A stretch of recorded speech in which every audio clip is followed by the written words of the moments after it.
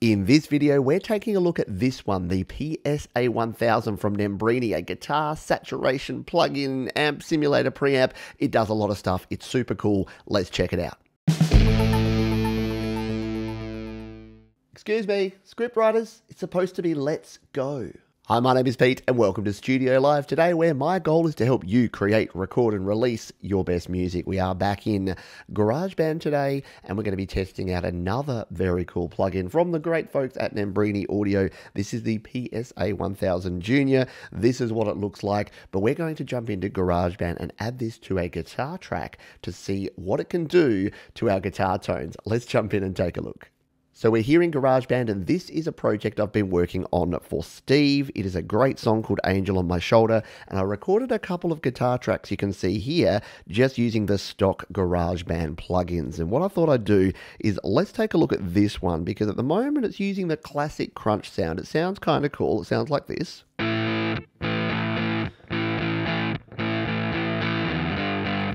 But what if we want to create a bit of a different sort of tone? Well, that's where I thought I would put this new Nembrini plugin to the test. By the way, if you haven't checked out the Nembrini audio plugins, there are a heap of free and paid plugins. Some of them, like this one, are free right now, and there's some additional ones free right now. Check the description for the updated links to all of the Nembrini suite of products and download them, check them out, use them. They're all super cool. And one of the coolest things about Nembrini is a lot of their plugins are AUV3, which means you can use them as an audio unit plugin. But to do this, firstly, what we want to do is actually create a new track here. We're going to just create an audio recorder track, come into Fun, go into Clean. So we've got a completely blank, clean track here. And what I'm going to do is I'm going to copy this guitar sound from here. We're going to tap it. We're going to tap again. We're going to go copy. And then we're actually going to paste this in to this clean track down below. So we'll line it up like so, like that. We're going to tap on the new track, tap again and tap paste. And there you go. We've now got that bit of guitar audio on this clean track. So if I just solo this one and take a listen, it's going to sound like this.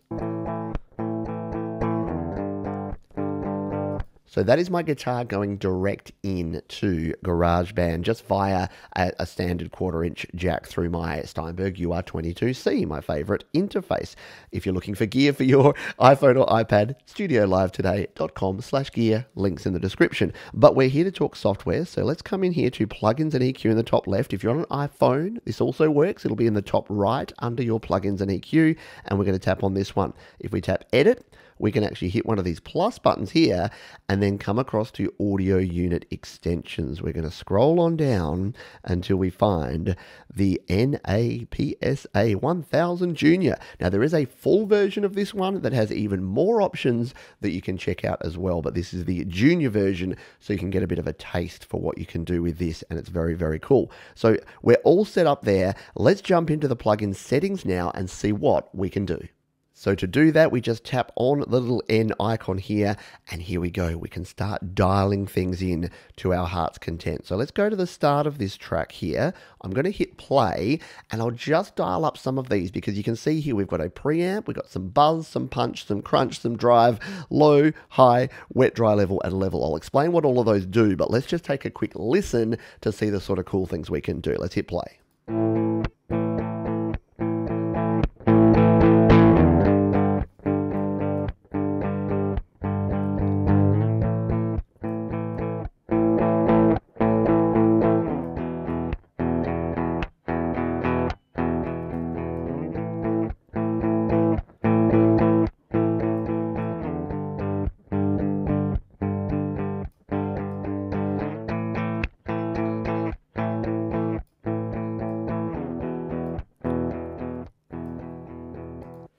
There you go.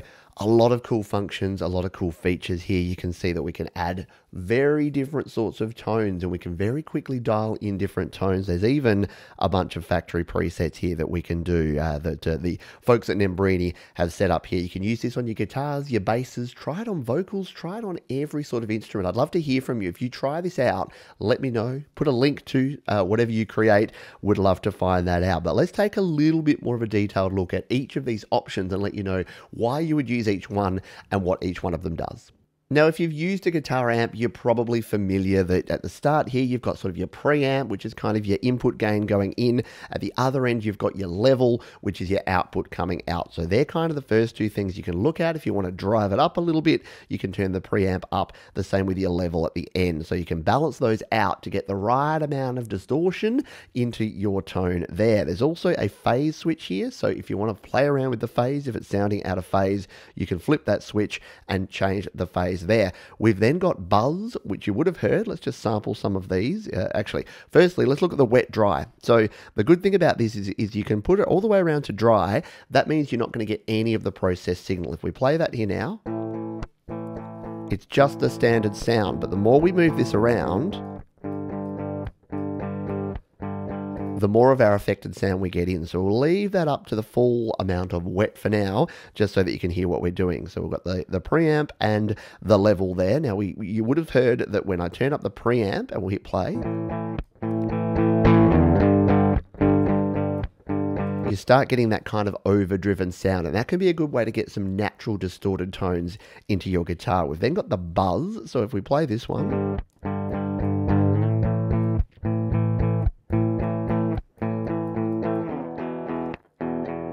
that's a good way. If you put the buzz up, you get more of that string buzz kind of sound. If you turn it down, you'll get a cleaner sound. If you want it to sit better in your mix, that can work well. We've then got punch, which does what it sounds like it's going to do, and crunch, which also does it. So let's hit the punch, punching through, and let's hit crunch.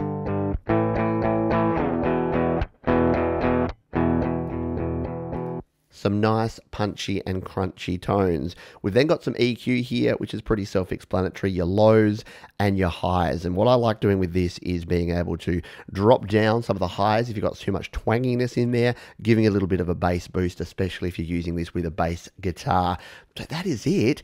It's pretty simple, but it's super powerful. You can see here you've got a heap of different options that you can play with. But you're saying to me, Pete, I'm not a guitarist. How do I use this? Well, you can use the virtual guitar with this plugin, and I'm going to show you how right now. So this time, instead of using an audio recorder track or an actual guitar track, let's come up and find the virtual guitar track that we have in this particular project. So here is the classic clean doing some virtual guitar work, and if we hit play on this one,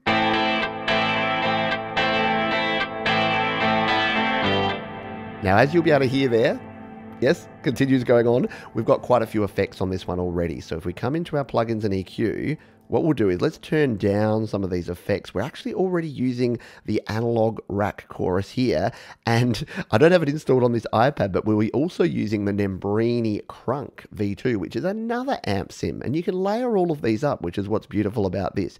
Let's come in here and let's remove those and bring this back to a more of a stock kind of standard sound. So now if we hit play,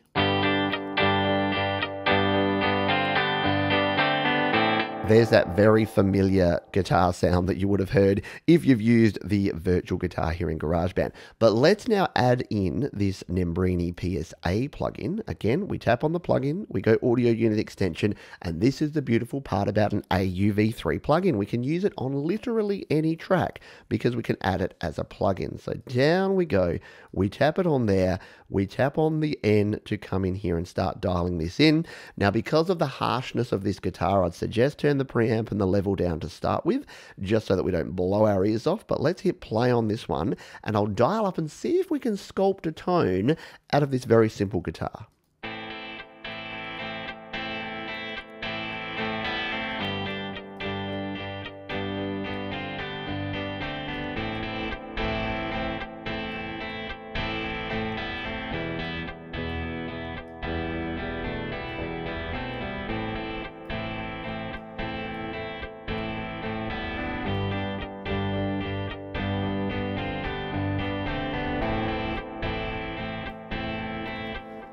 So there we go. Like, it's not perfect. We can continue playing around with this, but you can tell there that we've got the controls here to really start changing this sound around. So if we come back to the start here, here is what it is without that plugin on. It sounds like this. And let's put the plugin back on there.